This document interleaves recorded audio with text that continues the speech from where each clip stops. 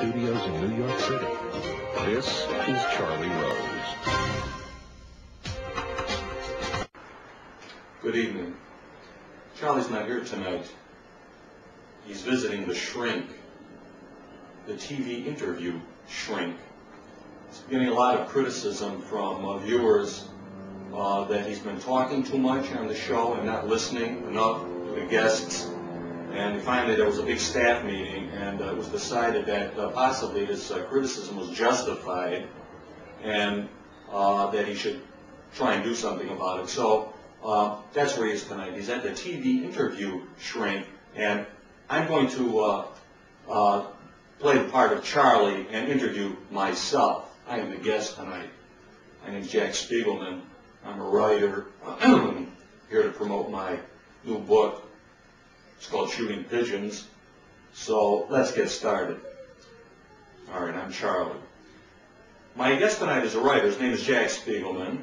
He's written a book called Shooting Pigeons that's #1 on the bestsellers list. It's a huge success, and this is Jack's first visit to the show.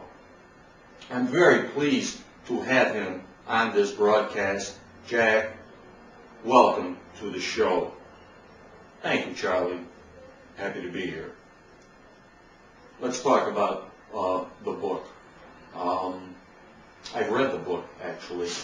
Normally I don't do that because I'm very busy, as you know. But my staff was so enthusiastic about this book that they prevailed upon me to read it myself. And I've done so, and I have to say it's a fantastic book. It's a wonderful book. It's very, very funny. Entertaining. It's very informative. You cover a lot of ground in this book, and I think it's terrific. Here's the book. I love the cover, by the way. So we get tight on that cover. It's a beautiful cover.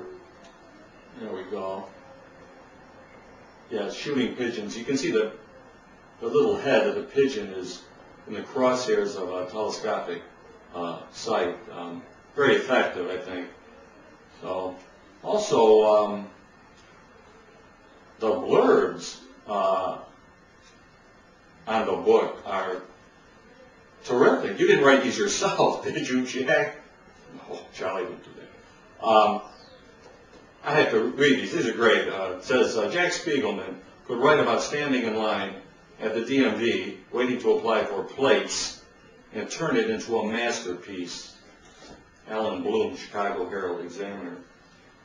This one is from Joseph Nacero, Miami Star Telegram. Joseph says, quote, Mario Puzo said, writing is like hanging around the house all day, waiting for the phone to ring. Mr. Spiegelman has been getting some good calls. It's pretty good, Jack. It's a little description of the book here. Nazis, hookers, Italian food. What else is there? Jack Spiegelman covers it all in this brilliant and hilarious collection. It's great, Jack. Also, I like this. Most books have a photograph of the author on the back, as you know. Jack has a painting of himself, and it's a great painting, actually. Let's see if we can zoom in on that. Yes, there it is, a little closer. It's a great painting, and you painted it yourself, right? I mean, it's a self-portrait, correct? Yes, I'm also a painter. I think you mentioned that, and one of the pieces is called The Difference Between Painting and Writing. It's a very interesting piece. And also, the other thing, Jack, that's very, that I like very much is the fact that you published this book yourself. Isn't that correct?